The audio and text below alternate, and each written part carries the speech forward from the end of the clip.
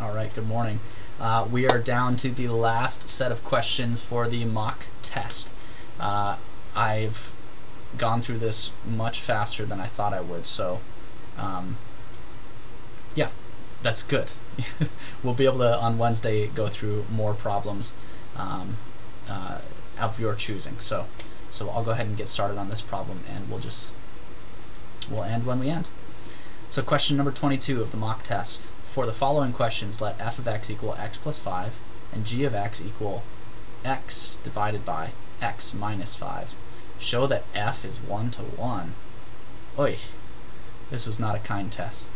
So showing 1 to 1 is not terribly difficult, but it requires that you remember these things. Like, remember what is a 1 to 1 function? What is the definition of that? And it also requires that you then know how to prove that thing. So what is the definition of f of 1 to 1? Okay, there's like two ways to do this, I would say. The first is to say if you have two outputs that are the same. Okay, so if you have two different outputs that are the same, then x equals y. So if you have, notice how I wrote this, you plug in two different things, x and y, well then those two things must be the same. Okay? Is that clear? Another way to say it is assume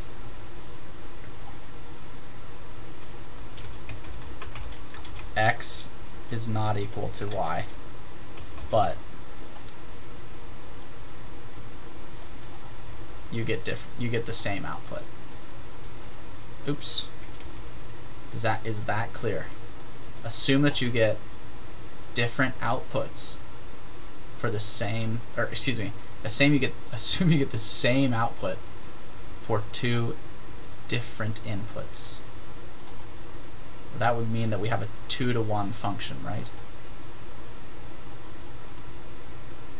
Right? Or any number to 1. That's not right. If we get a contradiction, then we know this can't be true, which means they must have been the same input. That's what we're gonna do. So let's pick two inputs, x. So this is f of x. We're gonna set this equal to what we get when we plug in something else. So we're gonna assume x is not equal to y. But we will assume that we get the same thing when we plug in x and when we plug in y. Okay? This is just like the graph of x squared. We plug in y, we plug in x, and for both of these, we get the same thing out. Okay, so x and y are not equal, but we get the same thing out. Okay, does this mean that x equals y? No, not in the x squared situation. Okay, y squared equal x squared. Does y equal x? No. Y could either be plus or minus x, so we don't get a contradiction there. But in this case we do. So if we assume that x plus 5 equals y plus 5, well, let's simplify this down. We'll subtract 5 from both sides. And what do we get? We literally get x equals y. That can't be, because we assumed that they were different. Okay, so just to reiterate this solution, suppose we have different inputs that give the same output. Okay? we solve. We sort of like, we reduced, there's a better way of saying it, our equation. The equation that we got from f of x equal to f of y. That's the two outputs. Okay? So that they give the same output means f of x equals f of y. So that means the two outputs are the same. We reduced our equation, f of x equals f of y, and we found that x equals y. So that means we didn't have different inputs. We had to have the same input. Okay? So that means there's no two inputs which give us the same output, which means our function's 1-to-1. Okay. I know that's a tricky question. I know for sure that's tricky. That's the only thing that this is the hardest part, I would say, of this problem that I've seen so far. B and C are not going to be too bad. Okay, so here we go. B, find the function f times g and state its domain. All right, f times g, not so bad. Here we go, x plus 5, it's f of x times g. G is x over x minus 5. So this is it. It's x times x plus 5 over x minus 5. Done. That's f times g of x. You take f and you multiply it by g. What's its domain? Well, there's no restriction on f. We can plug in any number and add 5 to it. Is there a restriction on g? Yes. It's every real number except 5. Right, we cannot plug in 5. So to find the domain of f times g, we take the intersection of those two. All real numbers and all real numbers minus 5.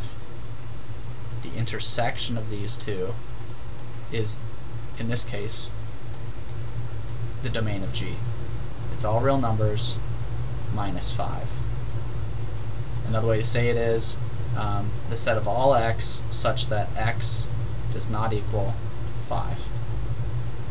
Another way to say that in a real number line is, here's 5, an open circle there, everything else is shaded. Okay. Another way of saying that is negative infinity to 5 together with 5 to infinity. Okay, so there's lots and lots of ways to show this. Part C, find the function g over f of x and state its domain. So we're just taking g, x over x minus 5. We're dividing that by x plus 5. Okay. Well, x plus 5 is no different than x plus 5 divided by 1. Right? And so now we've got a division of fractions. But remember, nobody divides by fractions. Everybody multiplies by reciprocals of fractions. So we're going to take the denominator and multiply by its reciprocal, and we get x over x minus 5 times x plus 5, which is x squared minus 25. That's it. That's g over f. State its domain. Oh boy. So, here we go. What can't we plug in? Well, first we're remembering that we're dividing by f. Okay, so when we're dividing by f, we need to consider some problems. F is x plus 5, so if we plugged in negative 5 and divide by the function f, we're actually dividing by 0, because f of negative 5 is 0.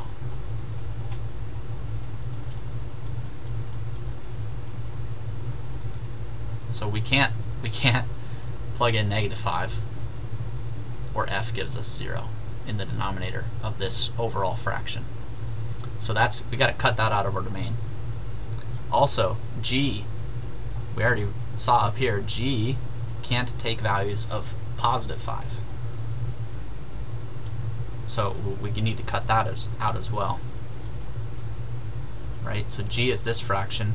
We can't plug in 5 in the denominator to that one. So we have to cut it out of the domain as well. Okay, so when we cut out 5 and -5 from the domain, what we're left with is something similar to part B. So we've got, in interval notation, -∞ to 5, -5, up to -5 to 5, and then up to infinity. We just cut those out entirely. In set builder notation, it's the set of every x such that x is not equal to plus or minus 5. Okay, so a couple different things there, a couple different ways to state it. You could graph it, just put holes at 5 and -5. Okay. Let me really quickly clear the screen. So if you want to see what's here, pause it. Okay, I'm going to clear the screen now, and I'm going to go down and see if there's a part D for 22. And there is. G is 1 to 1. Find the inverse function of g. Oh boy, our favorite.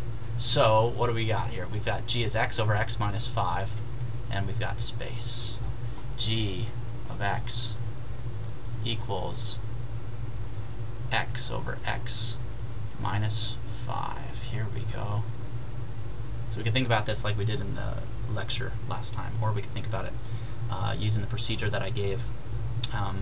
We can think about this in terms of exactly what we do to x, but here it gets really confusing because there's multiple things we do. We take x, we divide it by 5 less than x.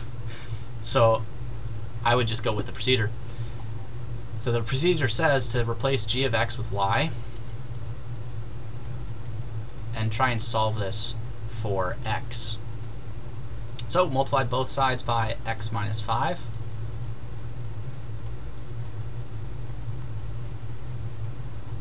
Okay. So the first thing again was replace g with y. The second step is solve for x. So now let's multiply through. It's yx minus 5y is x. And then we will, let's subtract the yx over. So it's minus 5y equals x minus yx. We're close. We'll factor out an x on the left side. Negative 5y equals x times 1 minus y. Okay. And we divide by 1 minus y. Negative 5y over 1 minus y is x. Then what do? Then what we need to do is we need to switch. So this is all step 2. This is step 1 of the procedure. Step 3 is switch the x and the y's. So every x becomes a y and every y becomes an x. Interchange them.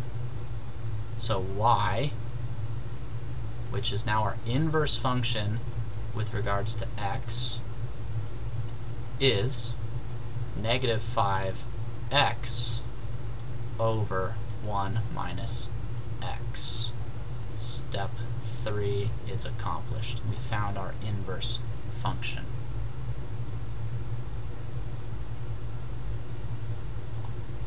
And I'm just going to quickly pause the video here, pause the recording, and make sure I got this right. And then I'll be right back to close it up. Okay, it looks like I got it right. So we've found our inverse function. We followed that basic procedure of replace your g of x, the function name, with the list of inputs, with just the variable y. Second, solve for x. Third, interchange the x's and y's, and you've got yourself the inverse function. Now what you can go back and do, which is what I did, is if you compose f of x with f inverse, If you get x, you're good, right? So you should be able to do it in both directions. If you compose in both directions and you get x back out, you've got yourself the inverse. So that's it. I think that's actually the last problem as well from the mock test. So with that, keep in mind that the class test is this 18th and 19th of March. Happy belated Pi Day yesterday, everybody. It was March 14th. I will see you Wednesday for more problems. If you have any questions in office hours, bring them and come to office hours. But I'll see you in person in class on Wednesday. Okay? Until then, I'll see you later.